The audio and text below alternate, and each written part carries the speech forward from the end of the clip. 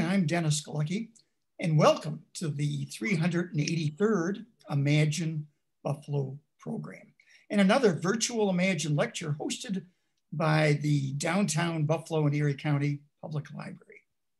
Thank you so much for joining us today. This program is created by the Center for the Study of Art and Architecture, History and Nature, or simply Cezanne, and ImagineLifelongLearning.com. We're going to start with our speaker shortly, but first, a little housekeeping. Everyone watching will be muted during our speaker's presentation, which will last about 15 to 20 minutes. We'll have plenty of time for questions at the end. If you have a question, please type it into the chat box and we'll get to as many as we can. This program is being recorded. You'll be able to watch it again later on the library's Facebook and the library's YouTube channel pages. As a reminder, we'll be here on Zoom every Tuesday at 12:30 p.m. with a great lineup of local speakers. Today, on the third Tuesday of the month, we focus on Buffalo's history to better imagine our community's future. Our featured speaker is John Montague. John arrived in Buffalo in 1984 to set up SUNY College at Buffalo's Design History program, where he is now Professor Emeritus. At the college, he was co-founder of the Center for Watercraft Studies. At the time of his retirement in 2006, he helped form the Buffalo Maritime Center, which not only focuses on the collection, research, and restoration of historic watercraft of the Niagara frontier, but also uses boat building as a vehicle for STEM training: science, technology, engineering, and math, STEM. So that training and community outreach programs. Trained as an art and architectural historian, he has worked as a designer, film animator, illustrator, and boat builder, and has been active in architectural preservation and urban planning, and heavily involved in Buffalo's waterfront redevelopment and revitalization.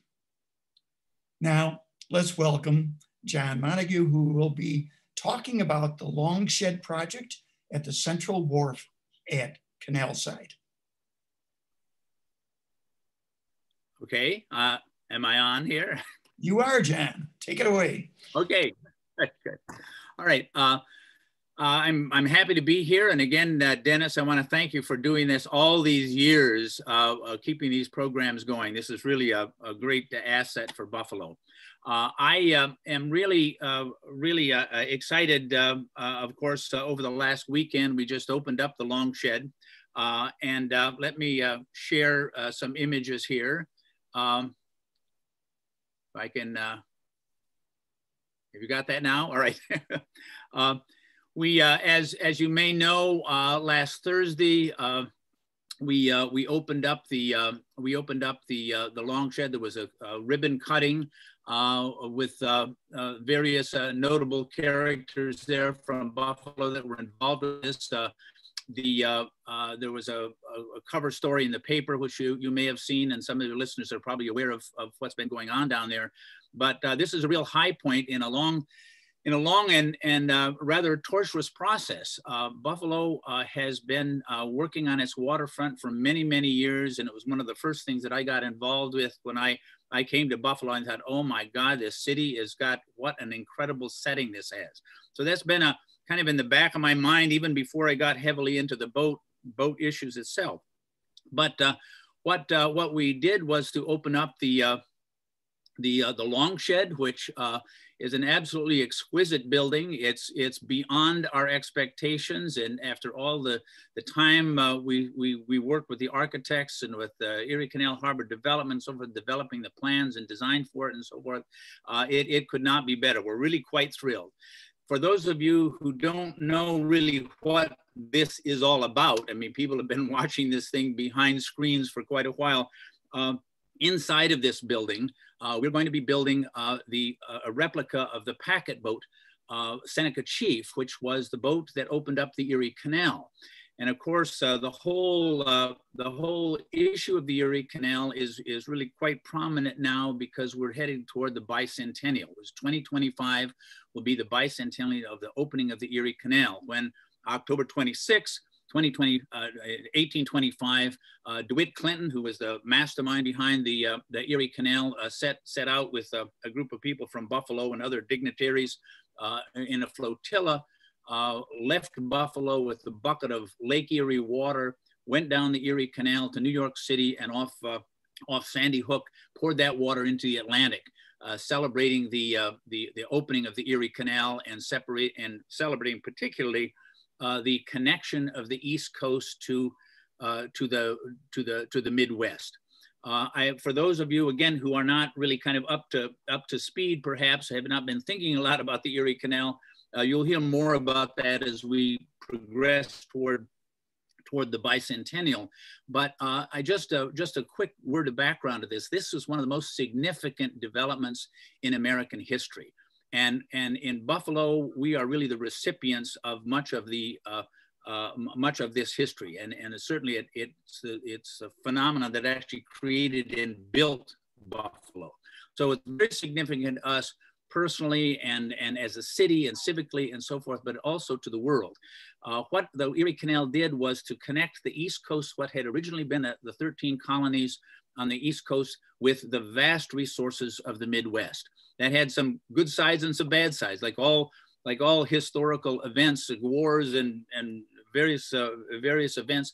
There's a dark side to this and a positive side to this. And what we want to do with the bicentennial is to really commemorate that. We need to raise these issues about what were the issues that what were the good things, what were the bad things. We look at the real picture. One of the things that I think is really significant that people really kind of need to understand is that not only did the Erie Canal create Buffalo was only 2,400 people when the Erie Canal opened up here, but it also was really responsible for making New York City, New York City. I mean, New York was smaller than Philadelphia and Boston at the time, and it was bringing the wealth of the Midwest down to New York City that really made New York City the financial capital. It was also the road of immigrants that came up from New York City and filled up Michigan, Minnesota, Wisconsin, and the Midwest. Had a lot of effects on the Civil War and so forth. We don't have time to go into the implications of that, but except to remember that this is really a very, very significant event. In addition to that, of course, it was an engineering marvel. I mean, people around the world thought, oh my God, no one had ever built a canal this long. And particularly what's amazing about it, it was built by amateurs. People really, he didn't know what they were about. They had a problem. They had to figure out how to solve the problem. That is, a lot of people trace the American notion of ingenuity and self-reliance on these kinds of concepts. But the point was that for Buffalo, that the goal of that canal was to get to Buffalo.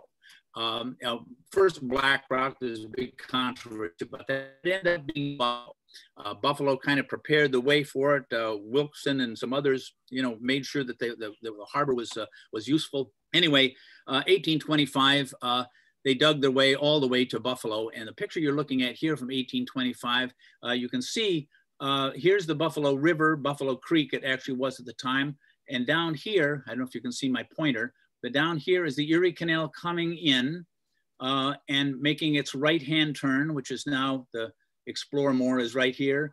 The Naval Park is right here, going down here and meeting the river. So that point right there is what I like to call the sacred site. This is the point where the water of the lakes and that whole vast system of 1,000 miles into the center of the country is connected with the Atlantic Ocean. Now, this, as I said, Buffalo was only a city of about 2,400 people at the time. Within about years, it was up to about 40,000. After that, it jumped to 80,000. All of a sudden, this was clearly a bustling center where people were coming from the east with manufactured goods, with immigrants going from the west with raw materials and so forth. And then all along the Erie Canal, towns were popping up. but all of this had to be funneled through Buffalo. So Buffalo became really the axis of this whole Western development, and consequently, it made fortunes for many people. It created many businesses. You know, people talk about Wells Fargo and Bank of America and so forth, all kind of coming out of this tremendous commercial center. What you're looking at here is a representation of the Central Wharf, which is now where Canalside is now. I mean, most of it's open. On one end is going to be the carousel, and the other end is going to be the center where we're building the boat. Here's another view of it. You can see here's the Central Wharf down here, running along here. It was a wonderful kind of New Orleans style, sometime triple veranda. Here's the corner where the commercial slip comes out and joins the river. That's that sacred spot I'm talking about. This is where the Naval Parks is today. And this is a building, we'll talk about this a little bit later, hidden behind this smoke coming out of the chimney here. That's where the Longshed is. Buffalo Creek was relatively narrow when it started. It was eventually, because the harbor needed to be larger, they cut another channel, the ship channel on the other side, leaving several islands in the middle, which they cut through. And this, of course, was great for cross-loading. The big ships would come in from the lake. They would transfer onto canal boats. The canal boats would then go down the commercial slip, make a left-hand turn, and head to Lockport and to New York City. So there was through the 90s, so the late 80s and 90s, and even well before that, there was an interest in somehow reviving the neighborhood, reviving the waterfront. And this had been, the area had kind of fallen into decay. It had, when the commercial traffic ended, Buffalo had a number of downturns. Of course, this became kind of a neglected area. When I came to Buffalo in '84, I was thrilled to see that Buffalo was a waterfront city. I mean, I'd grown up on the water, and I just, I had not been so aware of that until I got out on a sailboat and looked back at the city and saw, oh my God, this place looks like Oz from the water. So I became very interested early on in all of these projects. And by the the mid 90s and so forth, many of us were planning on different ways that we could access the water of the Maritime Center, which I was heavily involved with at that time, and still am. Was always looking for a place where could we have access to the water, where could we kind of get involved with this. And of course, we were going at that time through the early stages of the archaeology of finding where the canal actually was. It had been buried. And there were a lot of controversy about this, about digging it up, and you may remember some of those stories and so forth. But that did actually turn into this. And this became, you know, by you know, the year 2000, 2001, this became a real center for focus. And when the Erie Canal Harbor Development Corporation was developed, and how are we going to deal with this land? How are we going to approach this? Many of us in the kind of preservation community and with historical interests and so forth said, this is a gem here, that we've got something here which we really need to exploit. And that is the history, the core history of Buffalo, and actually a core history of the nation. So this, and I just want to point out that this view, we're looking from the Canalside bridge there, the waterfalls, looking toward that spot where the canal touches or runs into the river, the Buffalo River. That's the sacred spot right there. That's the place. You can draw a circle around it.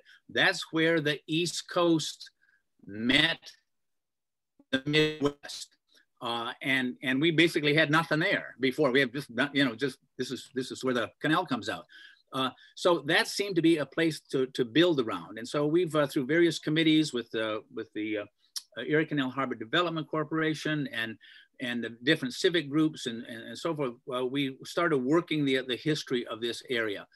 We were able, with cooperation of ECHDC, to keep some of our historic boats down there. I mean, here you can see some War of 1812 bateaus. We have our electric boat down here, some of our historic boats. The Hillmans came into town with the Spirit of Buffalo, which adds a wonderful kind of visual to this. So for many years now, we have been using this as the canal slip as a kind of a historic pictorial setting. And this is the kind of thing we wanted to promote. We had done plans for, that again, submitted to the various powers that be and the various planning agencies and so forth, to try to develop this whole area as a historic site, or at least have the ambiance of a historic setting, and try in some measure to kind of recreate, without completely obviously replicating, but complement the historical setting and atmosphere and environment. This is a drawing I did early on. We had a plan working with a local developer to develop these buildings along the side that used to be there, and trying to work out programs where we could have restaurants, retail, and historic museums, literally kind of woven out. This is over the ruins. Over on the south side of that, which would be up to visitable by people, with a kind of a dance hall up above. But a main feature of this, or a serious feature of this, was the idea of putting in canal boats, or having some historic boats that were directly related to this scene. And this was a drawing I did earlier. I think, well, we ought to have a packet boat, which is a passenger boat. We ought to have a freight boat. We still think this is true. We still think we should do this. But so people would come down and they'd get some sense of what this was. Now, our idea was from a marketing point of view that this would be a great way for the city to kind of focus on what it was, focus on its origins, focus on its identity with the Erie Canal. That was something unique that Buffalo had. So that's something unique that Buffalo could do. I mean, if you ask, people in Charleston, South Carolina, like what's Charleston, South Carolina all about? They show you that row of houses on the Battery. I mean, cities have identities that are focused on something very specific, and usually something photographable. So we've set about continuing, actually we've been doing this for a long time, but continue to work on research on Erie Canal boats, and particularly the packet boat. We thought a significant boat to build would be if we could find out information on DeWitt Clinton's boat that was built in Buffalo, called the Seneca Chief, by Thaddeus Joy, one of the builders of the waterfront, one of the builders of the commercial wharf and so forth. Thaddeus Joy built this boat on a little creek that was right under where the hockey rink is right now. So that seems significant. Let's try to build that boat. So we got as much information as we could. We'd actually been researching this. Well, I've been working on this probably since about '95. There's not a lot of information on this, but much information can be implied and drawn from various drawings, verbal descriptions, and so forth. I just want to show you some examples of that kind of research. There are lots of varieties of boats, but by putting them all together, this is before photography, of course. So there weren't any photographic images that we had. Photography doesn't come in until the 1840s. I mean, several years after the canal was finished. So you had to do a lot of interpretive work from images of drawings and so forth. Eventually, what happened was there were all kinds of other issues going on at the Erie Canal Harbor and at Canalside, and they were just not ready to do this kinds of project yet. So we were seduced to Lockport, who wanted to build a packet boat up there. So we went up there. They actually ended up with a grant they had to actually pay for finished drawings of a canal boat, which is what we did. We thank them for that, and we're still partners with them in this whole project. We then having plans which were, Coast Guard approved naval architectural drawings and so forth, we were able to start actually working on the boat, even though we didn't have a place to put it yet. And the Lockport project kind of fell through, but we built another boat for them. We built a 50-foot boat that they're using in the Flight of Fives when they're doing the restoration of that. So we're back to Buffalo with our plans. So let me just show you, these are some of the projects. We have to draw the boat full size. From the full size, we build up the backbone. We cut out all of the parts and so forth. Basically, this is the puzzle of how the whole thing's put together. Then in a couple of years, we end up with the finished boat. So we have all of this. We have the plans, we have the know-how. We have at the Maritime Center, we have two expert professional boat builders know how to do this work. Plus, from the Lockport experience, we have a set of volunteers, probably 40 volunteers plus others. And I will say one of the things that we really wanted to do, we wanted to make this a public project, just as we did with the Lockport project, get as many people from the community working on this as possible and having a hand in it. So that was the kind of situation that we were in. We were trying to figure out a way to kind of get this built down at Canalside. This seemed to be the obvious place to do it. So we were looking for inexpensive building. Maybe we could just build a temporary building like one of these, temporary sort of ugly metal buildings, get the boat built inside, take the building down, unbolt it, move it somewhere else, and launch the boat. So that was kind of the state that we were in. We had sort of determined that there were basically, in an ideal world, and we thought we were just dreaming at this time, there were like 3 locations. We could do it. The ideal place would be right here next to the sacred site, or in one of the fields over here somewhere under the skyway, or over the ruins. And we did a number of permutations of building over the ruins and keeping the ruins open for interpretation and so on. One idea that came up shows you how kind of wildly and widely we were thinking. There was some indication that maybe the Naval Park wanted to unbolt and dismantle it's a hangar building, the red building behind the Naval Park. So I did a drawing here of setting up a platform, building it on that, and then again moving it after the project was over. Then something magical happened, again, you have to understand the complexity of all the forces that were going on here to in this context, in this situation. I mean, the Erie Canal Harbor Development Corporation had all kinds of things on its plate, all kinds of forces moving around the city, the state, other groups, developers, and so forth. I mean, literally a nightmare of complexity. And then here we come with this plans for building a boat. Well, in the middle of all of that, we started sort of working the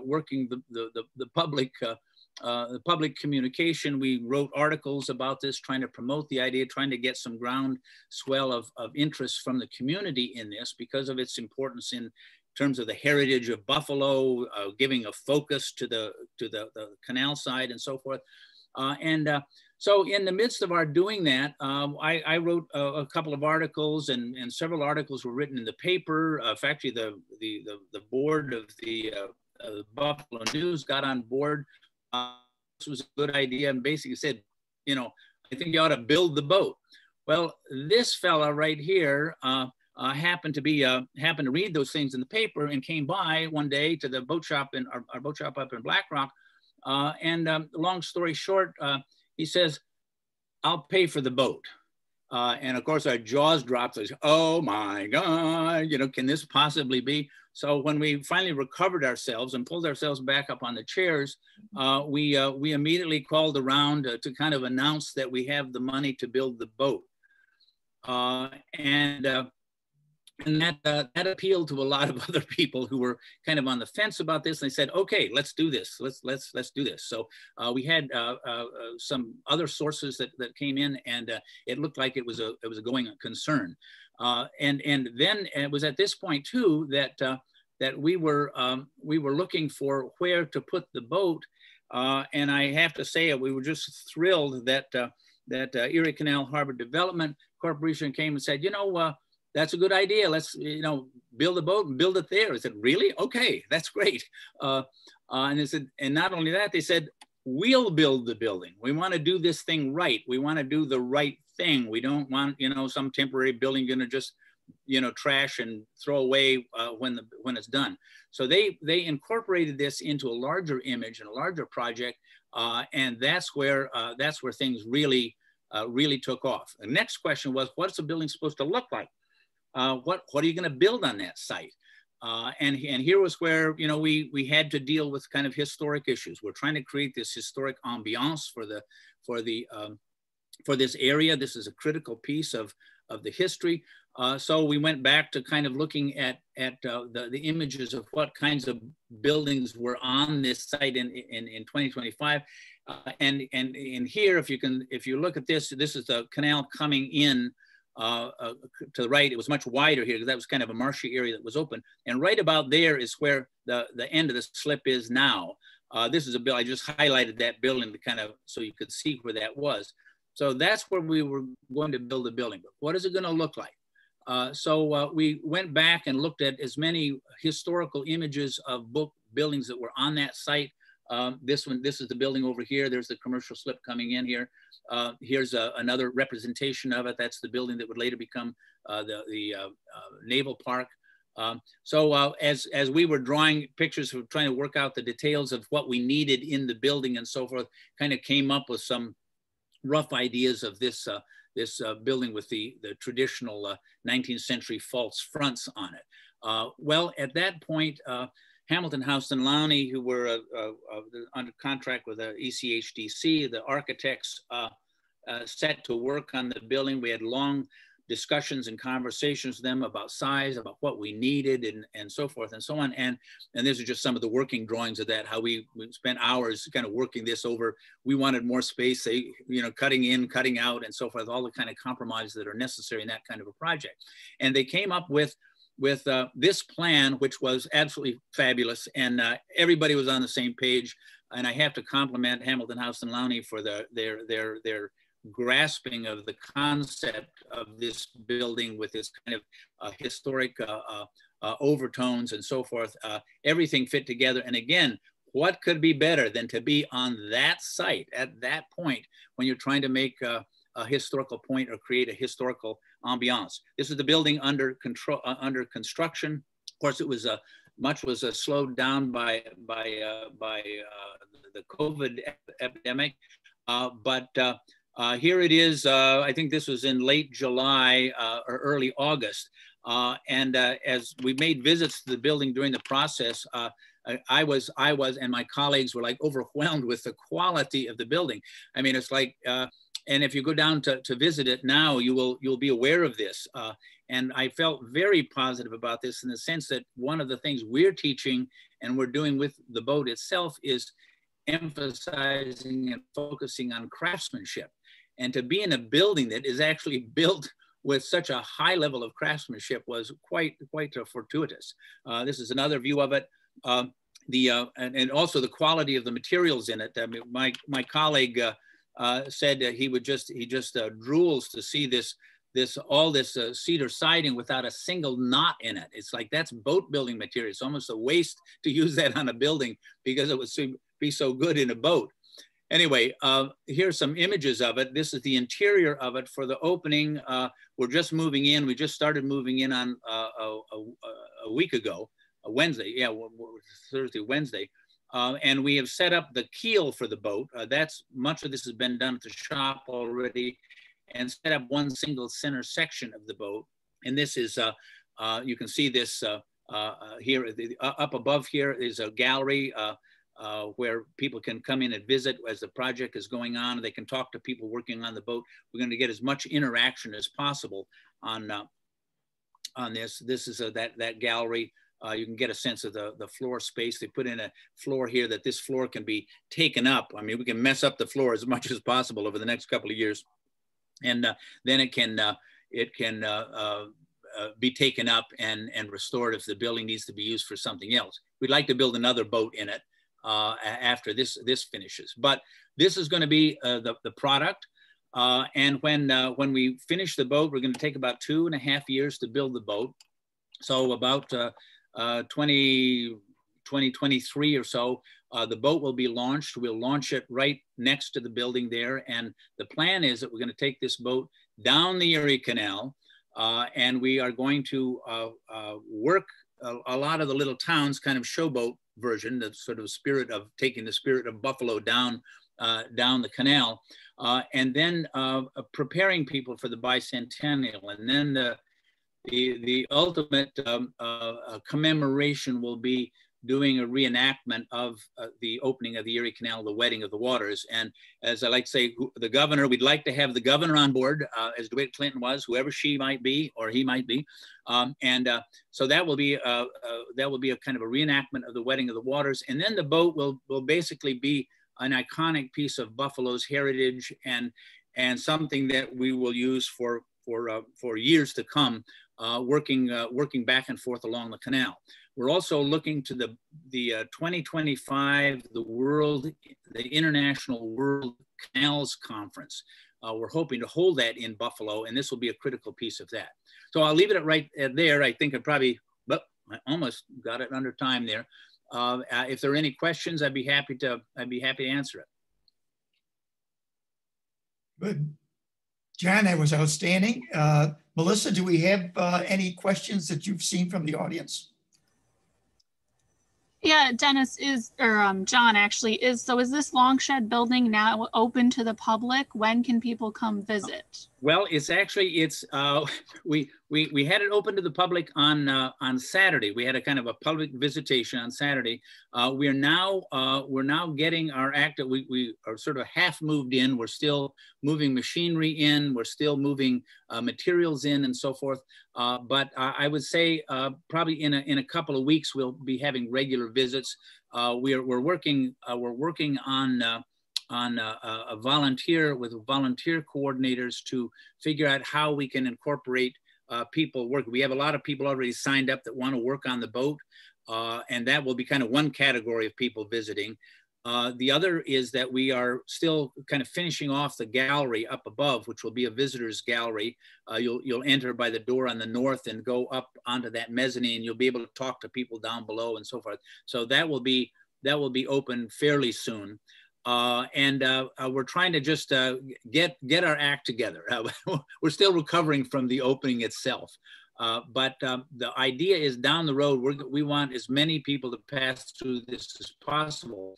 One of the brilliant things I must say about the design of the building is that it has windows all the way around. So you don't need to feel like a peeping Tom by looking in to see what's going on. And as much as possible, we'll have those doors open so people will be able to see what kind of activities are going on. One of the things I should add to this is, speaking of visitors, is that one of the things we want to do with this project is that we want to do something similar to what Buffalo did when the Amistad, the slave ship, came to Buffalo. And they had the banks involved, they had the universities involved, the public schools, they had the libraries, had everybody reading the same book.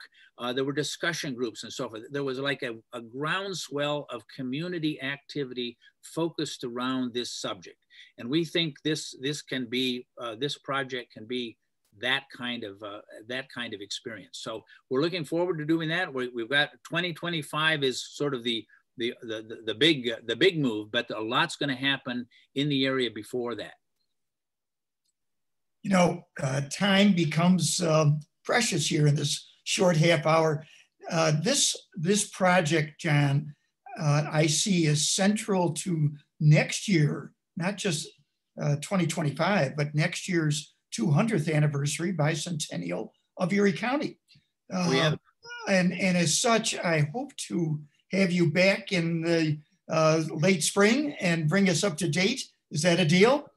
Absolutely, absolutely. All right, and then we can cover this. In the meantime, folks, certainly check out the website for our speaker and share this with your friends. I'm gonna thank you so much for joining us today.